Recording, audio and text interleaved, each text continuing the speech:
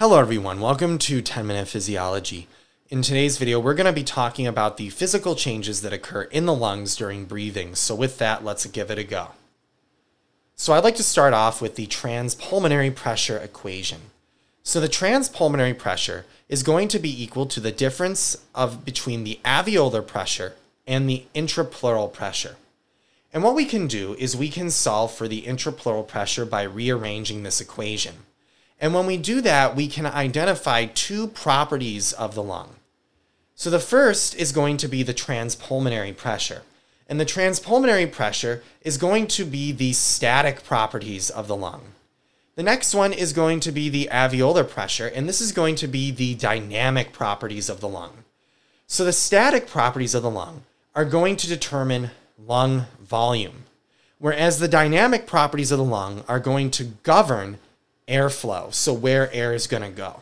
So let's take a look and see how these pressures play out into these specific properties. So let's start off with the dynamic component, the alveolar pressure. And what we're going to do is we're going to graph the relationship between the flow of air, and the alveolar pressure. And we're going to assume that the barometric pressure is 0. And when we do that, we get a curve like this. So this line here is going to show us a few things. But before we get to that, let's take a look at what equation is going to describe this curve. And in order to do that, we have to bring in Ohm's law of hemodynamics. And Ohm's law of hemodynamics states that the difference of pressure is equal to the flow times the resistance. And when you solve for the flow, you get this equation.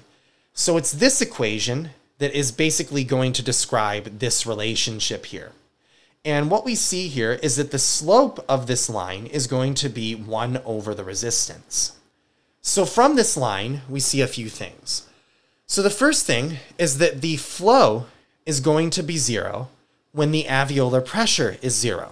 And the reason why is because the barometric pressure is 0. So when the alveolar pressure is equal to the barometric pressure, there is no net airflow into or out of the lung. And this is because there's no difference in pressure, as we can predict with this equation here. Because if the alveolar pressure is equal to the barometric pressure, the difference in pressure is equal to 0, so therefore the flow is 0. But if the alveolar pressure is positive or greater than 0, what we see is that the flow is positive.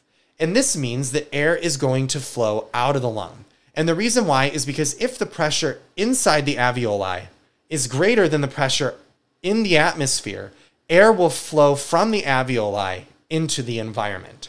And the opposite is true when the alveolar pressure is negative. When the alveolar pressure is negative, flow is negative and air will flow into the lung. So that is the most important points here that you have to get from this graph. So now what we're going to do is we're going to see how these different variables, both static and dynamic, change during the course of breathing. So let's take a look at the alveolar pressure during the course of breathing. And what we see is something like this. So the first curve, or the negative curve, is going to be the inhalation curve. And remember, this is because during inhalation, the alveolar pressure is going to be negative. And the next curve is positive, and this is going to occur during exhalation. So we have a negative alveolar pressure during inhalation, and a positive alveolar pressure during exhalation. And this is going to determine the airflow. So if you were to graph the airflow, what you would get is something like this. So during inhalation, because the alveolar pressure is negative, this means that the pressure inside the alveoli is less than the pressure in the atmosphere. Therefore, air will flow into the alveoli during inhalation, and therefore the flow is negative. And the opposite is true during exhalation. During exhalation, the alveolar pressure is positive and greater than 0. This means that the pressure inside the alveoli is greater than the pressure of the atmosphere. And this means that air will flow out of the alveoli into the atmosphere. And therefore, flow is positive. So what we see here, it's the alveolar pressure that is going to determine the airflow. Now, what about the volume? So the volume of the lung would also change over the course of breathing. And what we see here is that the volume starts around here. And when the person inhales, the volume increases. And then when they exhale, it decreases. Now, the last thing I want to look at is the transpulmonary pressure and the intrapleural pressure and see how they change over the course of breathing. And in order to do that, we're going to bring in our equation. So right here, we are solving for the intrapleural pressure. And what we're going to do is we're going to rearrange this equation to solve for the negative of the transpulmonary pressure, which we get here. And the reason why we're using this equation is because if the alveolar pressure is 0, this means that the negative of the transpulmonary pressure will be equal to the intrapleural pressure. Now let's see how the intrapleural pressure and transpulmonary pressure change over the course of a breathing. And when we do that, what we're going to do is we're going to graph on the y-axis the negative of the transpulmonary pressure. And the first thing that we're going to look at is actually the changes in the intrapleural pressure. And what we see here with this blue curve is the change of the intrapleural pressure over the course of the breathing. And what we see here is that the intrapleural pressure starts around here. And when the person inhales, the intrapleural pressure becomes more negative, and it does so at a really fast rate.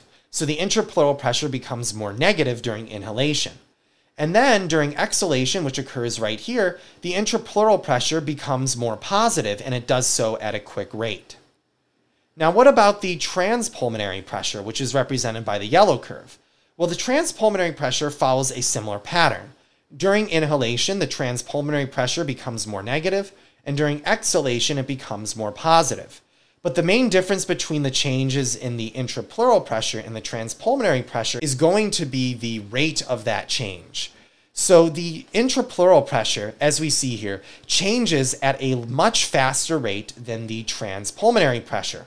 And the reason why is because the intrapleural pressure is going to be governed by the contraction and relaxation of the diaphragm and intercostal muscles. So the intrapleural pressure changes really rapidly, whereas the transpulmonary pressure changes at a slower rate.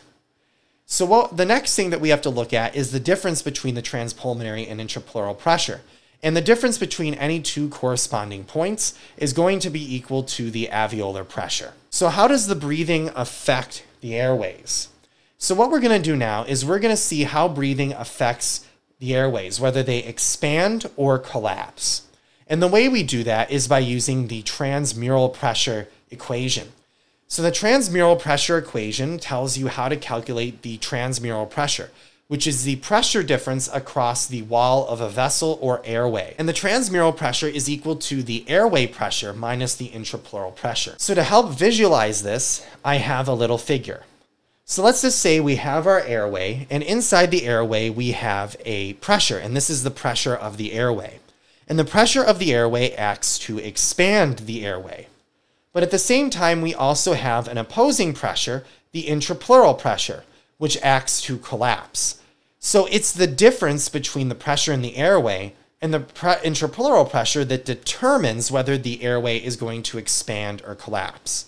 So when the transmural pressure is positive, the airways are going to expand. When the transmural pressure is negative, the airways are going to collapse. So now what we're going to do is we're going to see how the airways are going to change during static conditions, inhalation, and exhalation. So static conditions refers to a condition in which the person is not actively breathing, but their glottis is open and their mouth is open, so therefore their alveolar pressure is going to be equal to the barometric pressure. So we're going to start off by first calculating the intrapleural pressure. And we can do that by plugging in values for the transpulmonary and alveolar pressure. Now let's just say that the transpulmonary pressure is 5 and that the alveolar pressure is 0. And remember, the reason why it's 0 is because the person is not actively breathing, so therefore the alveolar pressure is equal to the barometric pressure. And we can now solve for the intrapleural pressure, and when we do that, we get a value of -5. So now what we're going to do is we're going to plug in that value to the transmural pressure equation. And we're going to assume that the airway pressure is 0 because the person is not breathing. Therefore, the airways are going to have the same pressure as the barometric pressure. And we're going to plug in our value for the intrapleural pressure. And when we do that, we get a transmural pressure of +5. So in static conditions, all airways are going to expand except for the trachea. And the reason why the trachea doesn't expand very easily is because of the amount of cartilage it has. So what about during inhalation? Well, in order to see what happens during inhalation, we're going to bring in our transpulmonary pressure equation, and we're going to solve for the intrapleural pressure again. So we're going to assume that our transpulmonary pressure is 5 and that our alveolar pressure is negative 15. And remember, it's negative because during inhalation, the alveolar pressure is negative. And when we solve for the intrapleural pressure, we get a value of negative 20.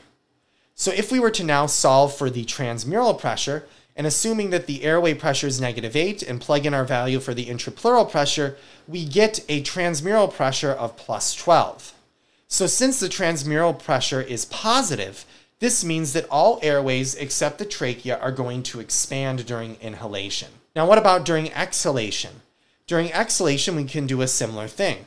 We solve for the intrapleural pressure, and when we do that, we get a value of plus 10. And when we solve for the transmural pressure, we get a negative value of 2. So during exhalation, all airways except the trachea compress during exhalation. So the main points are that the airways expand during inhalation, compress during exhalation, and expand during static conditions. So I hope this video helped you understand some of the changes that we see inside our respiratory system during the breathing cycle, and I hope to see you in the next video. Thanks for watching, and I hope to see you next time.